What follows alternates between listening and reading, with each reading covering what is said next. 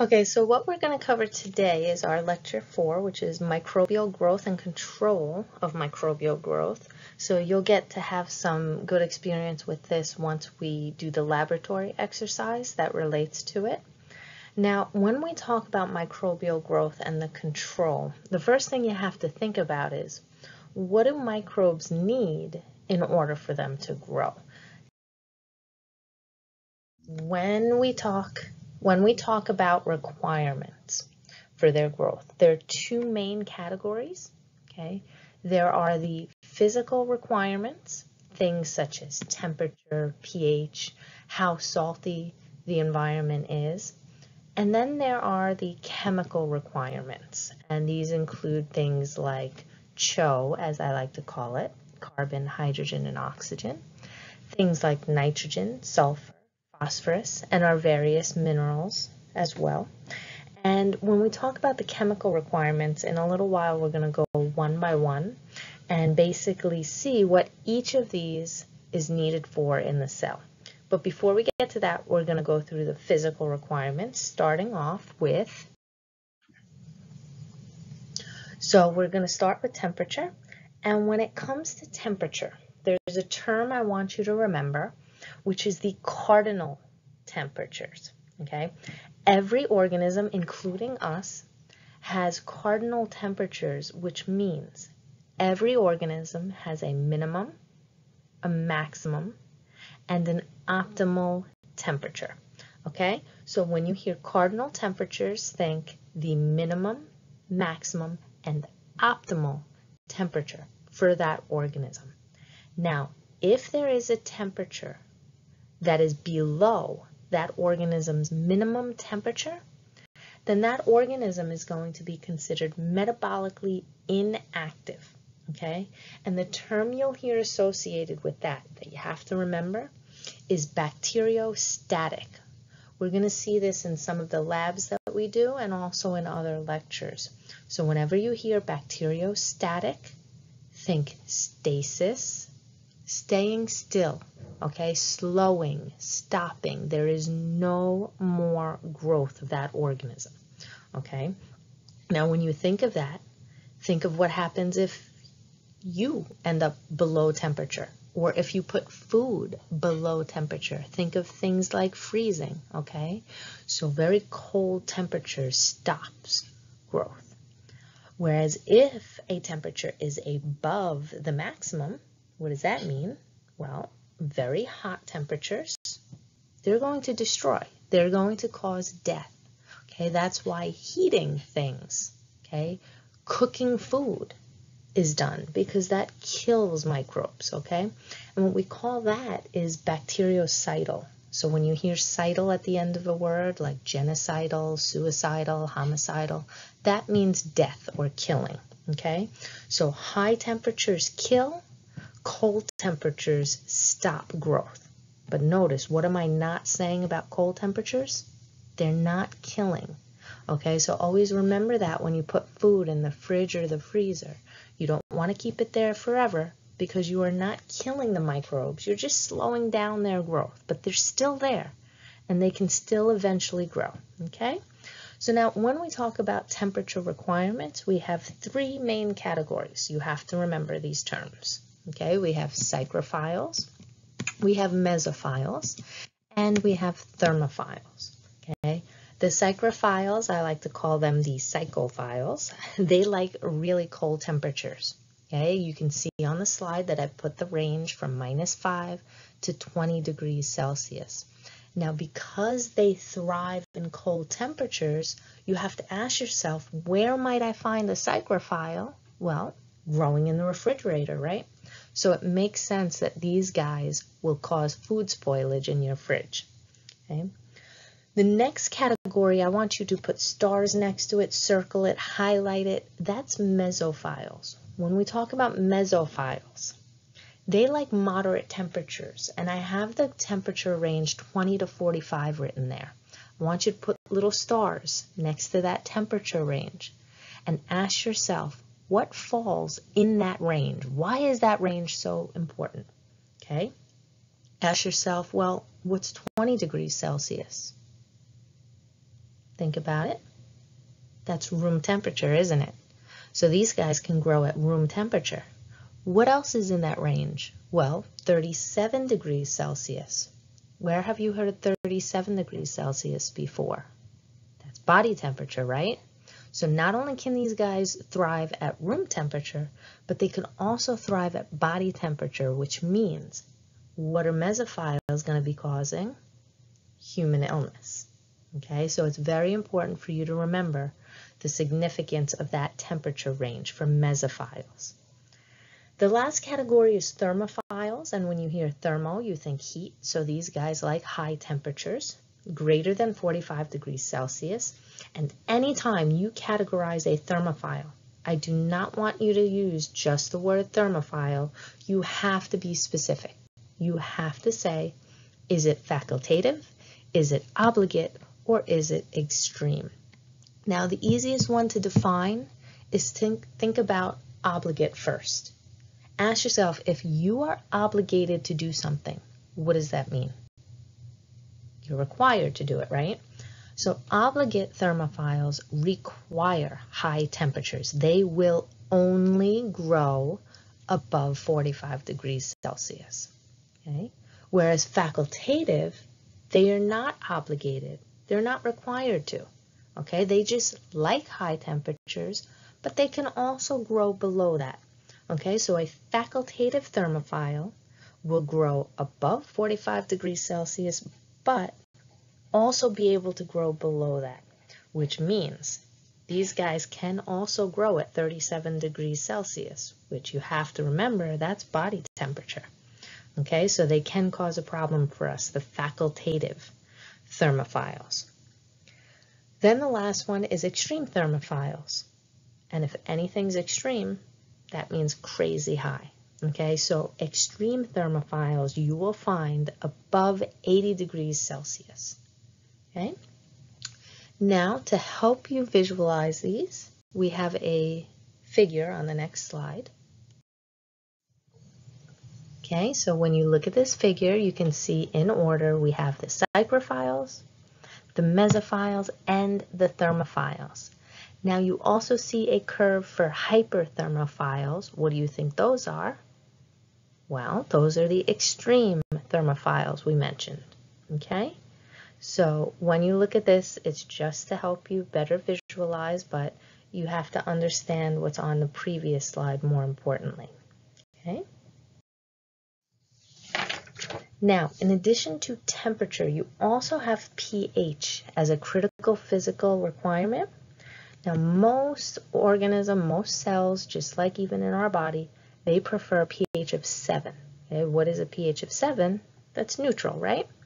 Now, as you can see by the figure, the little picture or cartoon that I put on this slide, the reason why cells prefer a neutral pH is that if you have the wrong pH, well, enzymes do not like that. And if enzymes get denatured, then a cell will not be able to function. Okay? Now, some cells, some microbes, can survive out of that neutral range. If they like acidic pH, okay, if they can survive in very low pH, then these guys you would call acidophiles. And you have to ask yourself, where might you find some? Okay? Think about your body. Where are the acidic regions of your body? The stomach, right? That's a big one. Okay, the GI tract, your gut. So any of the organisms that you might have thriving there, they would have to be acidophiles. Now, there are quite a few acidophiles that we may encounter, but on the opposite side of that spectrum, alkaline environments, there tend not to be many microbes that can survive alkaline, and alkaline is just a fancy way of saying basic, right? So when you think of it that way, that's why a lot of disinfectants are alkaline, okay? Things like ammonia. Because even though we have a lot of microbes that can survive acidic, don't really have many that can survive alkaline. Okay? Now, in addition to temperature and pH, we have osmotic pressure. And yes, that little GIF cartoon in the corner, that is one of my favorites. Okay? Now, when we talk about osmotic pressure, you have to think about salt. And this can be a reminder of when we drew out or thought about hypertonic and hypotonic environments. Okay? If there's tons of salt in an environment, what happens to that cell? Well, salty, you dry out, right? Shriveled up. Think of eating something really salty. Even though it's delicious, you need a lot of water after. Okay? And cells do not like that. It can be very dangerous for them. So when we're talking about salt content in the environment, if a bacteria or if a microbe is capable of surviving in high salt, we call them a halophile. Now there's a magic number I want you to put a star next to and write down, and that is 3%. 3% is the salt content value that I want you to remember. Okay? If a microbe can grow above 3%, that's when we will categorize it as a halophile, right? If it's below 3% growing and it cannot survive above 3%, if it dies above that, then we consider it not to be a halophile. That's just normal bacteria, okay? The normal range for bacteria is 0.5 to 3% salt. So above that is when it becomes a halophile category. Now, just like we categorize the thermophiles, you also can categorize halophiles based on their salt preferences. Okay, it's the same terminology. You have obligate, you have facultative, and you have extreme. So ask yourself, what did we say about obligate? Well, it's obligated. Okay, so obligate halophiles are obligated or required to have high salt. You will only see them growing above 3%. They will not grow below that. Facultative, on the other hand, they can grow above or below 3%. Okay, so if you see something growing above 3%, that tells you it's a halophile. And if it's still growing below that, it is facultative. If it is only growing above, it's obligate. And then the last one is extreme, which means a concentration of about 30%, even 20% sometimes we consider extreme halophiles. Okay, so you can visualize this a little bit better when we do the laboratory exercise on it. Now we're going to go through the chemical requirements. Okay, now with each of these you have to ask yourself, what would a cell need this chemical for? So the first category of chemical requirements, CHO, which is carbon, hydrogen, and oxygen, these are critical. Put a little star next to the title of this one because these three are necessary for all cells to build their biomolecules. And when we talked about biomolecules, that was nucleic acids, carbohydrates, lipids, and proteins. Okay? Without carbon, hydrogen, and oxygen, these cannot be made. Okay? Then you also have nitrogen. Nitrogen I write out as NaN, N-A-N, to remind myself that nitrogen is required for amino acids and nucleic acids. Okay? So when you see those words, you have to ask yourself, well, what is this cell actually building? Well, amino acids, that's proteins, right? That's the building blocks of proteins. And nucleic acids are for DNA, RNA, and ATP. Okay, so nitrogen is needed to make proteins and to make things like DNA and RNA. Okay, so very important, nitrogen. Then we have sulfur. And with sulfur, I want you to circle methionine. Circle the word methionine or met. This you should remember from when we did the genetics lesson. Okay, F-met was the initiator amino acid, which means methionine is the first amino acid of any protein. Okay, so without sulfur, which is part of methionine, cells would not be able to build any proteins. Okay, so sulfur is very critical.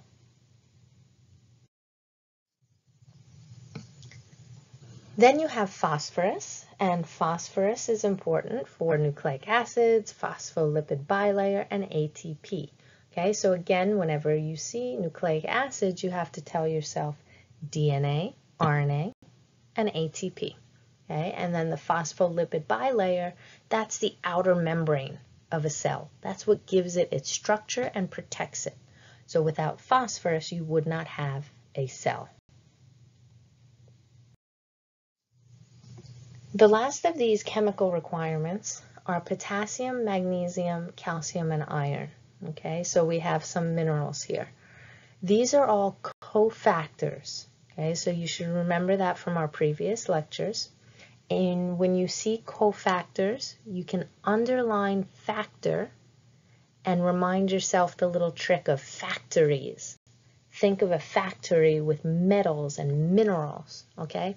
So these are inorganics that help activate enzymes. Enzymes would not function without them. Okay, what was the other word that we learned with this? Cofactors are inorganic, and coenzymes, which are vitamins, are organic. Okay, both are needed to help enzymes function.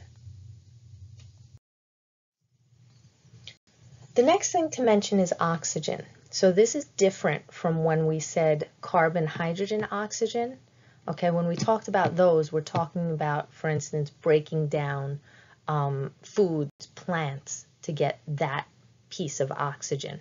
The oxygen on this slide, however, is talking about atmospheric oxygen. Okay, taking atmospheric oxygen. Big difference, okay?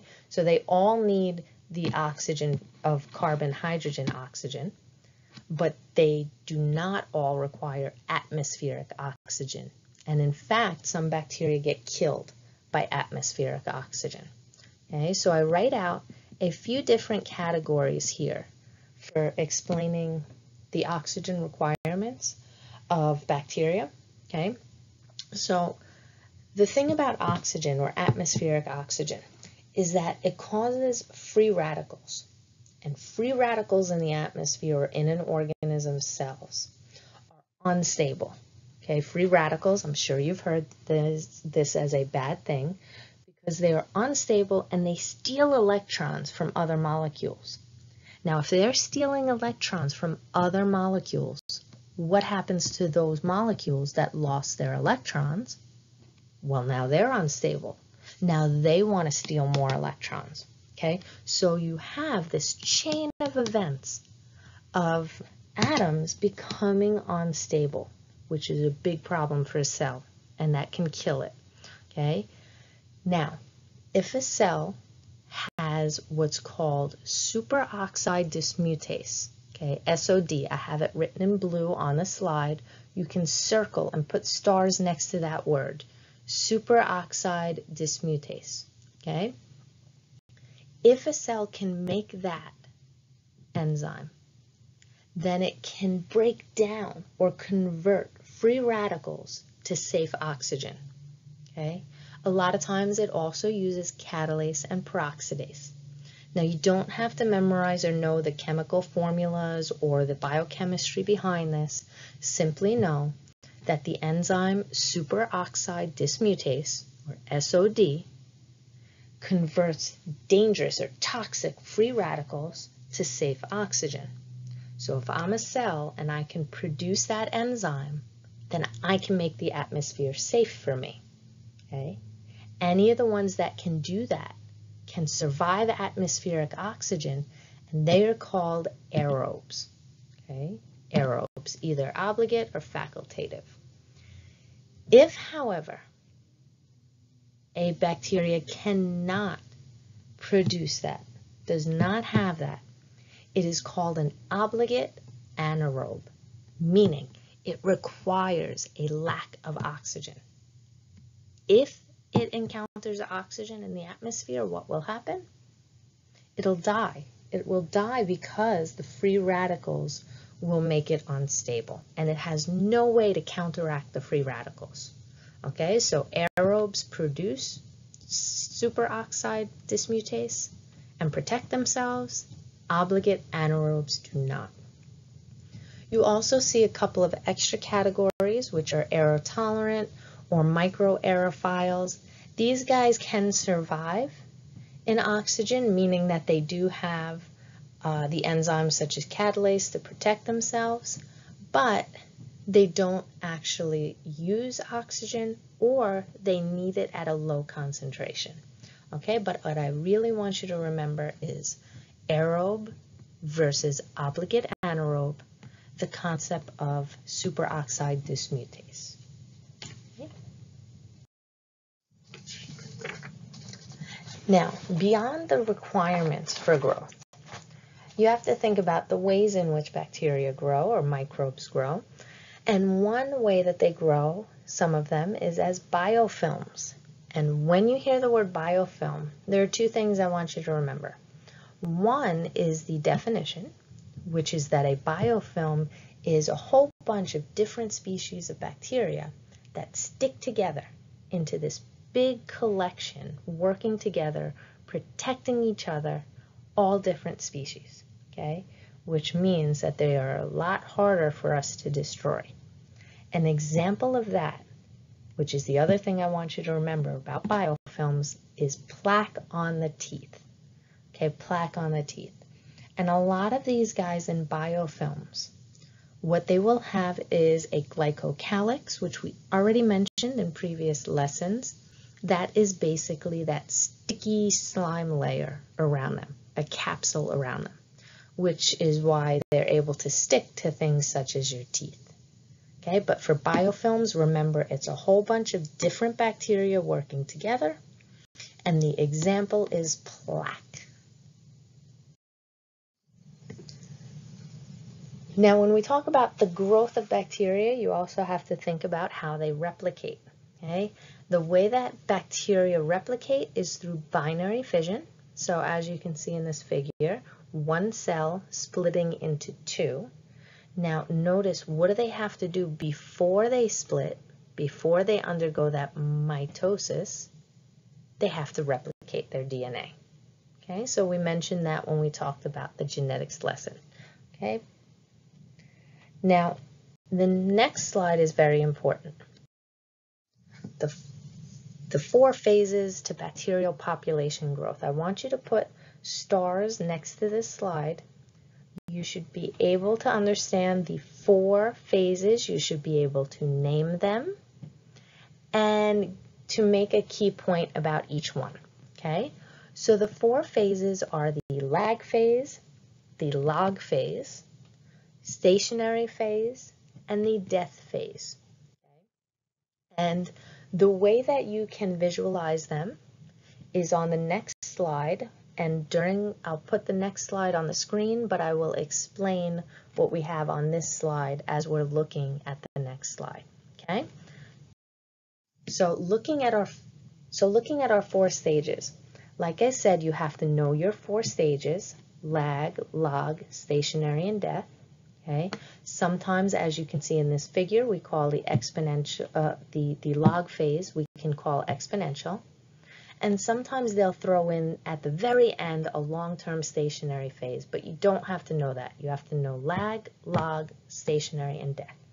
So what happens at the lag phase, you'll notice at that phase you don't have many bacteria yet. Okay? You do not have any division occurring, and instead the bacteria at this point, they're just getting used to things. Okay? They're getting their enzymes ready. They have to start transcription, translation. Remember, we said these things take time. Okay? Once they finish with that, then they move on to the log phase. And now is when you have binary fission. Okay? Since you have binary fission, the numbers are increasing exponentially. Okay? But this is only when conditions are favorable. Now, circle on your slides the fact that log phase, the bacteria are metabolically active. Okay, circle or write metabolically active in the log phase. That's very important, because if a bacteria is metabolically active, that is when it is sensitive to drugs and antibiotics, okay, to your treatment as nurses or as doctors. Okay. Once it's made it through there, you'll notice that our curve starts to flatline up at the top, okay? That's now the stationary phase. The reason why it's flatlining is because the cell death is equal to the cell division rate, okay? And you have to ask yourself, why is this happening? Why are they starting to die at the same rate that they're dividing? Well, look at the figure. You notice space gets crowded, okay? When there are too many bacteria, they can't properly survive. And when there are too many bacteria now, they release a lot of waste. Think about it. They're not just eating and growing and replicating, but they're also excreting, which means they now have a lot of waste and gas and toxins built up there. Okay, so they start to die off. And then as they start to die off more than they replicate, you notice you get the plummeting curve, which is the death phase. Okay, so now the cell death rate is greater than cell division, and that's because they've used up their nutrients. Okay, they've used up the nutrients, there are too many wastes built up, and too many bacteria there. Okay, so you have to know lag, log, stationary, death, and what's happening at each one. Okay, so lag is the prep phase. Log is when they're metabolically active and replicating. Stationary is when you have too many of them building up. And death phase is once they're now used up nutrients, there's too many wastes, and they're dying off.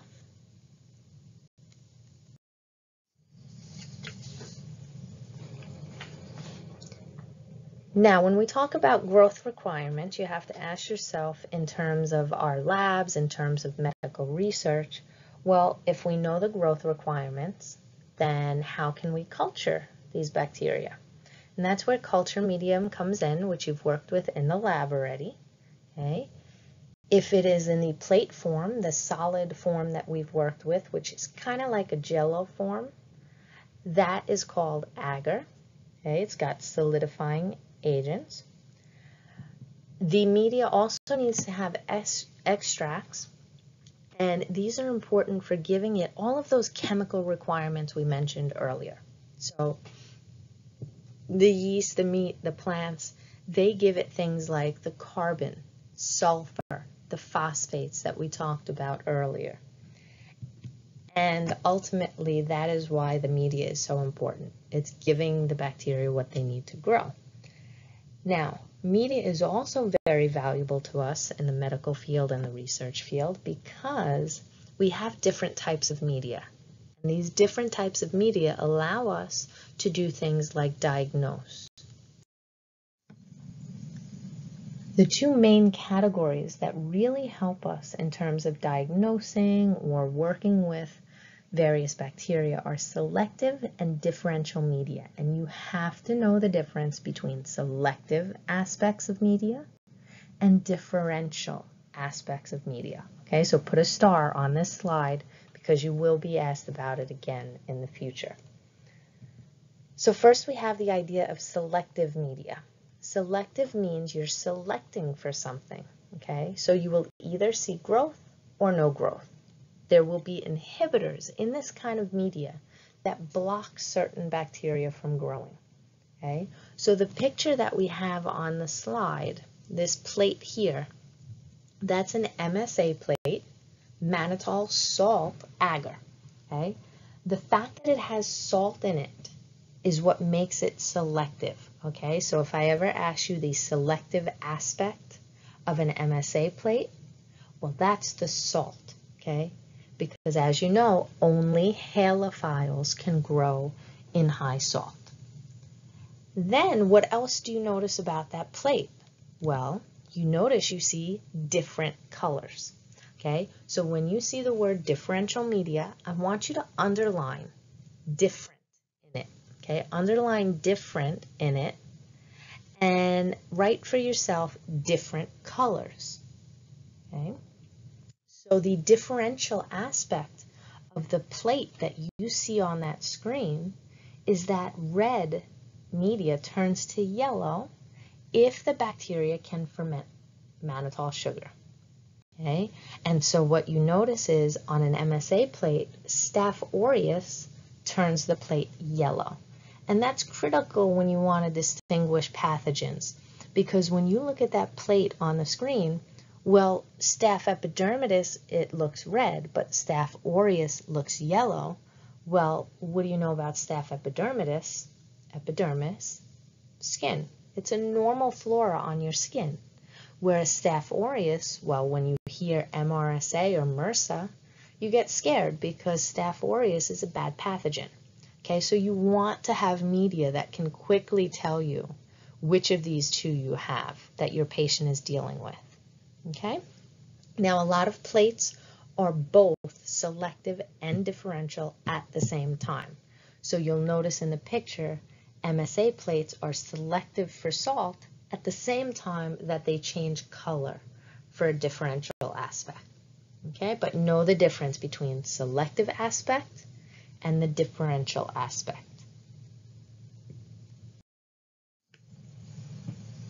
Another type of media that I want you to be familiar with is reducing media. Now, reducing media, you don't have to memorize or know the actual mechanism that it's working by. I just want you to be aware that reducing media exists, and specifically, sometimes you'll hear the term thioglycolate. Okay, that's in the second bullet point here. Whenever you hear thioglycolate or reducing media, simply know that that's for growing or categorizing anaerobic bacteria. Okay, bacteria that cannot survive in the presence of oxygen. Okay? And what's cool about the thioglycolate is because it removes or uses up the oxygen in the media, we can grow or put bacteria into a tube of this, and we can see, does the bacteria stay at the very top and grow, meaning that it wants the oxygen from the atmosphere, or does it only grow at the bottom where the thioglycolate has used up oxygen? Okay, so very valuable to have reducing media. But just as soon as you hear reducing or thioglycolate, think anaerobic.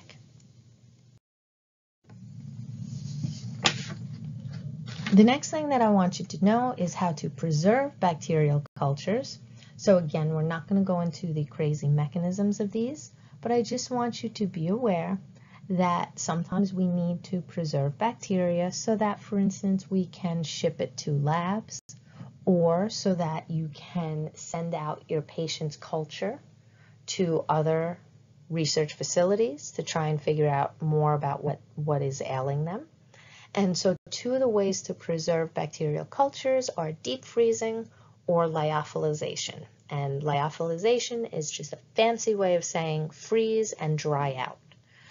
Now, what I want you to know for here is, just like we mentioned in the previous slide, I want you to be able to know that these terms exist and what they're for. So if you hear lyophilization, or if you see that word, instantly think preserving. Okay? Now we get to the part of the lesson that the nursing students and the med students like the most. Okay, this is the most applicable to you guys. This is the control of microbial growth. Now you'll notice that a lot of this section is terminology, so make sure that you're comfortable with the definitions and with also comparing different terms that are kind of related to each other. So if you see more than one term on a slide, make sure that you can explain the difference between them, which is basically, again, understanding the definition. And if you're given an example, make sure to know the example as well. Okay? So the first category we have sepsis versus asepsis. Okay, sepsis is a term that you will hear a lot, unfortunately, in hospitals now. It is a big killer of a lot of patients, and what's actually killing them is you guys, the medical professionals. The medical professionals are spreading infections to their patients without realizing it when they're not thinking in terms of microbiology. Okay, so when you hear sepsis or septic, that means that there is bacteria present, okay, bacterial contamination. Whereas when you hear asepsis or aseptic, that means sterile, no bacteria. Okay, so you want aseptic conditions. You want asepsis. Then we have three terms that I'm sure you hear all of the time, but still so many times students don't actually know what they mean or how to distinguish them. Okay, so I want you to put a star next to this slide and make sure you know the difference between disinfection and antisepsis. Okay, meaning the difference between using a disinfectant versus using an antiseptic. Okay, this is important because I never want to see you trying to put bleach on one of your patient's skin. Okay, because bleach is a disinfectant, whereas only antiseptics get used on patient's skin. Okay, so disinfectant or disinfections, these are things that you use to kill microbes on inanimate objects. So for instance, cleaning a table, cleaning desks or pens or pencils, anything like that, that's disinfection, okay? Using Clorox, Lysol, that's disinfectants. Whereas antiseptics, what you can do is you can underline TIS in the word antisepsis or antiseptics. That tells you that you're using these on living tissues. Okay, TIS, just like tissues, living tissues and skin. So for instance, when you use Purell, that's an antiseptic. When you use iodine on your patient or alcohol, okay? Now another term that's related to these but also different is sterilization. And what sterilization means is you are getting rid of 100% of the microbes. Now, why is sterilization considered different or separate from disinfection and antisepsis? Well, think about what you see on your Purell or your Lysol and Clorox. What does it always say? Kills what? 99.9%. Okay, it does not kill 100%. If you want sterilization, then you'll have to look for some other means. So for instance, things like autoclaving or gaseous agents, but these are things that cannot be used on patients. Okay, so a lot of times sterilization has the downside that it would be too dangerous for patients. Now some more terminology we have here. We have first up degerming. Okay, notice degerming is removal of microbes by physical means. You are not killing them. You're just physically wiping them off or washing them off. So the picture on here, degerming, would be washing your hands, for instance. Okay? Because you're using water and you're using the movement of your hands to brush off microbes. Sanitization, that's when you disinfect someplace used by the public. Okay? So if you were to clean the desks in the school or go to the court cafe and wash those desks, wash those tables. Or even, for instance, in a restaurant like McDonald's or something, you're wiping down, you're disinfecting those tables. That's sanitization, okay? Whereas if you're just wiping down, cleaning your own personal kitchen table that's not used by the public, then that's just disinfecting, okay? So sanitization or sanitizing is specific to something used in the public. Then we have pasteurization, and you ask yourself, where do you hear this term? Milk, right? Milk is pasteurized. So what they do is they heat to kill the pathogens, but they're not sterilizing. They're not killing 100%. And if you think about our example of milk, if you try to heat it to a temperature that would sterilize, well, you would curdle the milk. You would make the milk no longer good. Okay, so it's kind of, they want to heat it to the point that you get rid of a lot of the pathogens, but they can't completely sterilize it because that would destroy the product. And then we have two terms that you have seen before that we've mentioned earlier, which is bactericidal versus bacteriostatic, and you have to know the difference between these. Okay, these terms will keep coming up throughout the semester. So remember, cidal kills, static slows or stops. And always ask yourself in terms of temperature, what's bactericidal? Very hot, right? Things like fire, flames, cooking. What's bacteriostatic? That would be cold temperatures, putting something in the fridge, in the freezer, okay?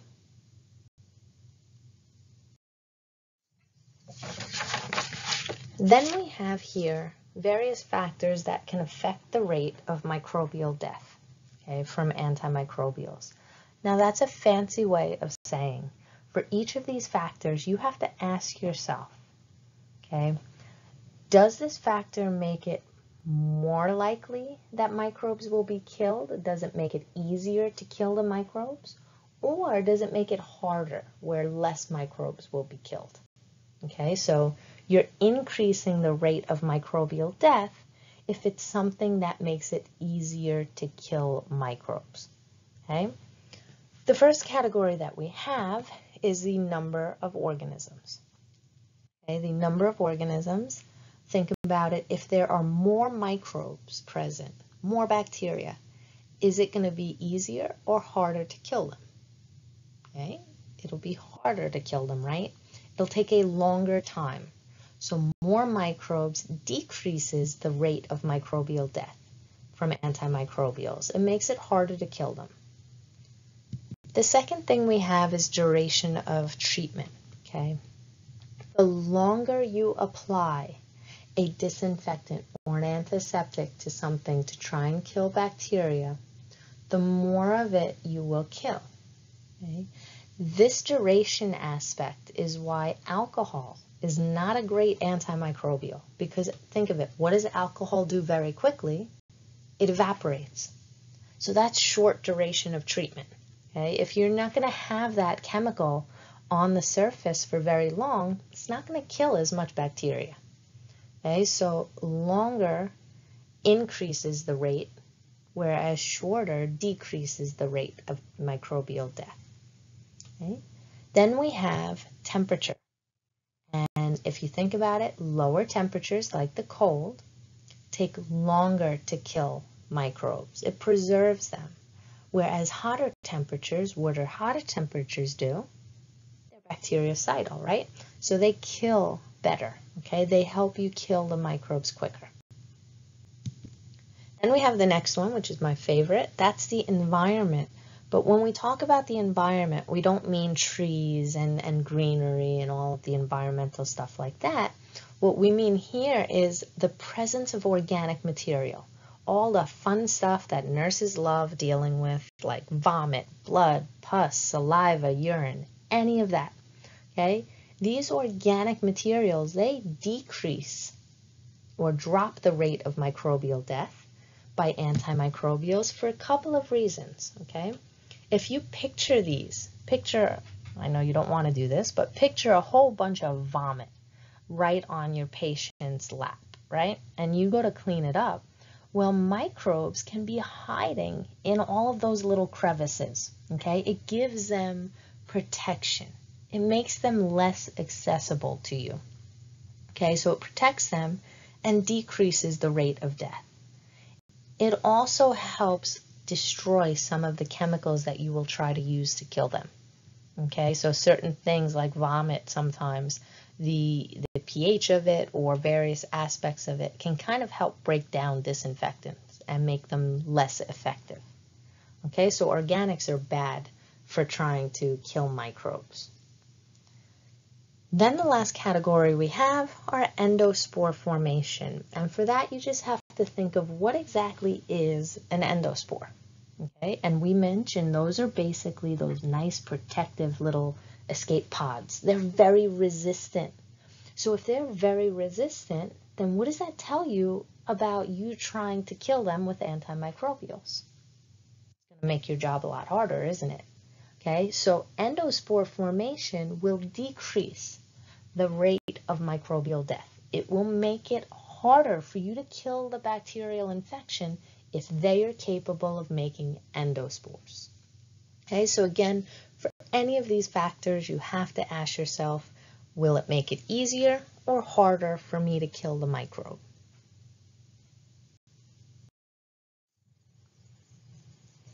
Then we think about what are some actual examples of antimicrobials and how are they working? Okay, so you don't have to memorize all of these, but I will have you star certain ones to focus on. Okay, the first one we mentioned are phenols. These are very rough, harsh agents. They tend to destroy bacteria by messing up their plasma membranes and by denaturing their proteins. Then we have alcohol.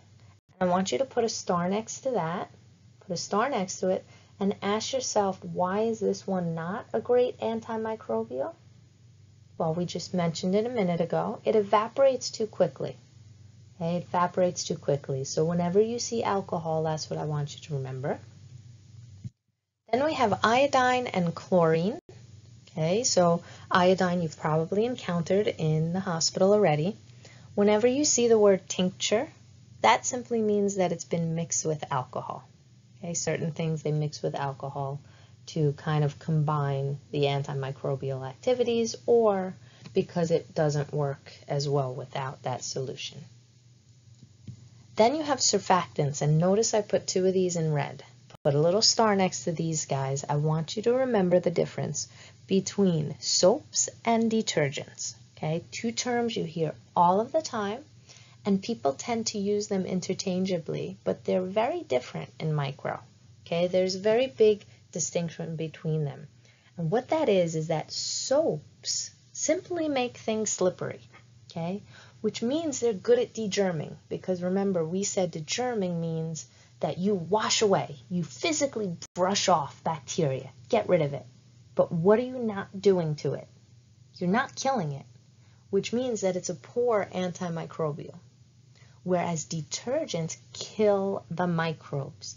Detergents, they disrupt or destroy the membrane, the outer part of the bacterial cell, which means they are great antimicrobials. They kill the bacteria. Okay, so remember, slippery soaps are not good antimicrobials. They're not killing, whereas detergents are killing bacteria. Okay. The last one I want you to remember is gaseous agents. Put a little star next to that one because what do you notice? All capital letters. Gaseous agents sterilize. Okay? They sterilize because they could get into every little crevice, every little pore of that microbe. Okay? The problem with them though is they're usually too harsh to be used anywhere where a human would be. Okay? So you have to think about, yes, I want an antimicrobial that will kill as much bacteria as possible, but I also don't want to hurt the humans that are around there. Okay, so it's a tricky little juggling act that you have to do. Now, when you want to see how well a chemical agent works, we use the disk diffusion method, which you guys will actually be doing in the lab, okay? And one of the examples of this will be Kirby Bauer in the lab, but you could do it with any disinfectant or antibiotics as well. Basically, what you do is you swab one of the agar plates that we use in lab. You completely swab it with the bacteria of your choice. So for instance, here we have Staph aureus, E. coli, Pseudomonas. So you completely swab it, and then you place these small white filter discs on top of it. And these filter discs you first soak with the disinfectant. You then incubate the plate and you see, where does the bacteria grow? Where does it not grow? So you'll notice that for some of these, like around chlorine, you have this big circle, this big zone of inhibition where no bacteria grew because that disinfectant killed the bacteria. It's very good at killing. Okay? That big zone means that that bacteria is very sensitive or susceptible to that disinfectant. Okay, so you would want to pick that disinfectant to kill it. Whereas you'll notice Pseudomonas all the way on the right, chlorine works a little bit, but it's not as susceptible. Instead, it's rather resistant. Okay, any of the ones where you see the disc with no empty halo around it, no zone of inhibition, that means that that bacteria is resistant to those disinfectants. Okay, so for instance, you would not want to select hexachlorophene to try and kill Pseudomonas or E. coli, because notice that the bacteria grew right up against the disc, no problem. Okay, they were resistant to it.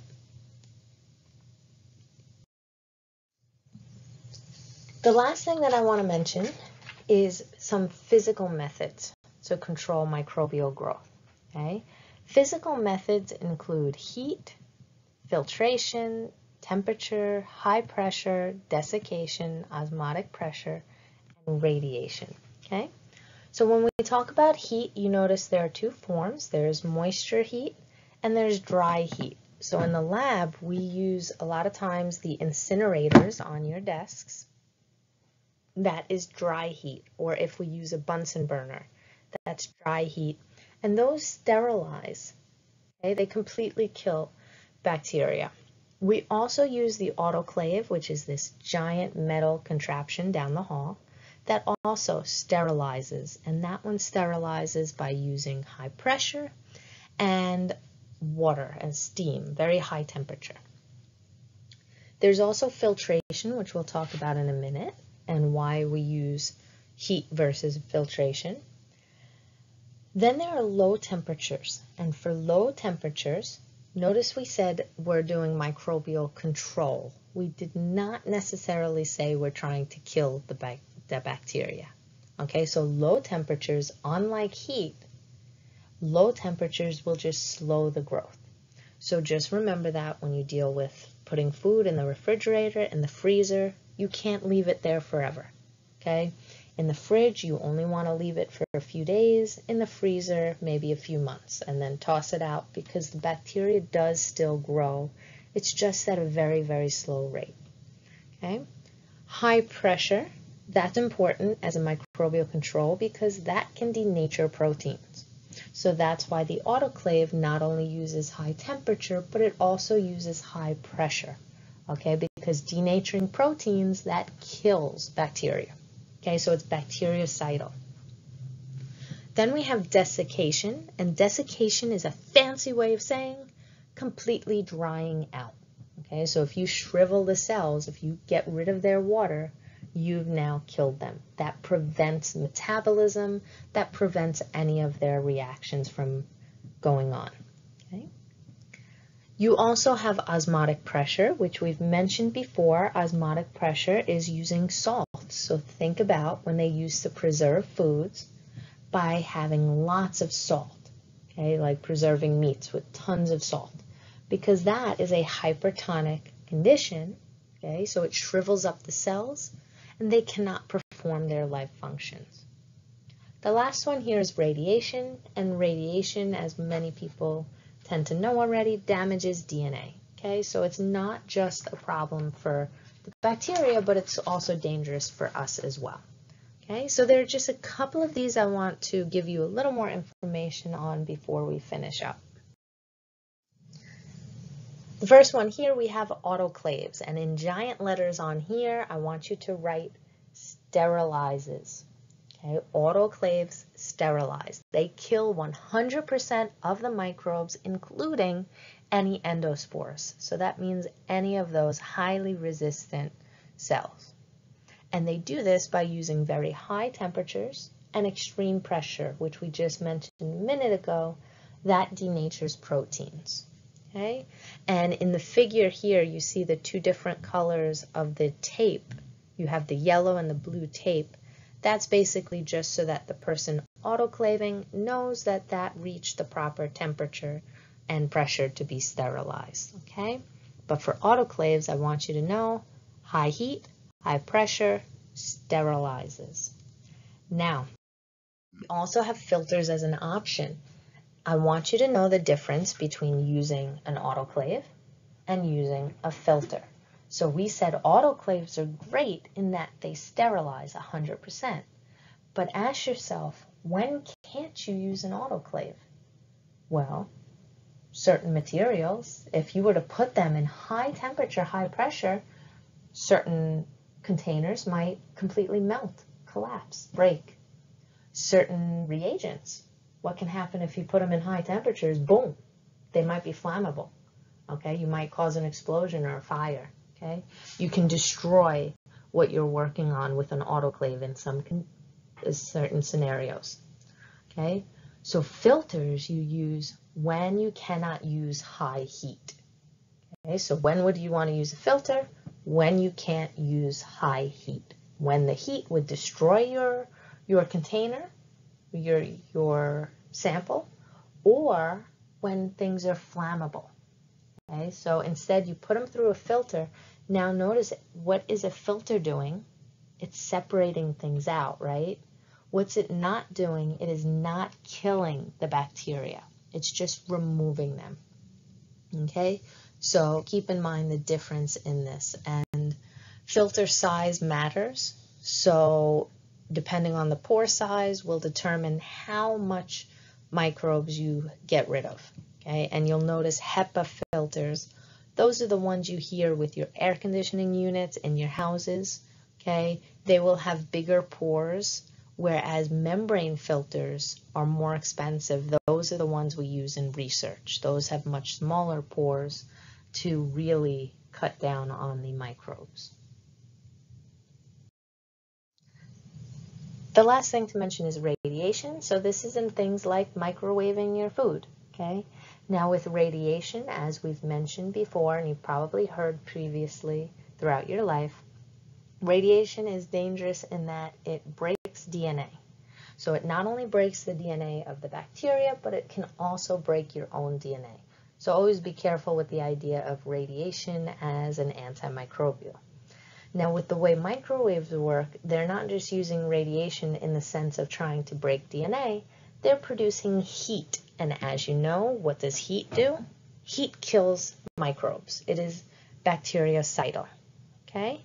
So you want to just remind yourself in terms of radiation or in terms of any of the antimicrobial techniques we talked about, how is it good at killing microbes, but why can't we use it under certain conditions? Okay, what's the downsides or limitations with it? Okay. So normally we would have you put the questions on the board, but today instead I will have you have an assignment in terms of writing these. We may get to put them on the board, or I may just have you post them online. Okay, thank you.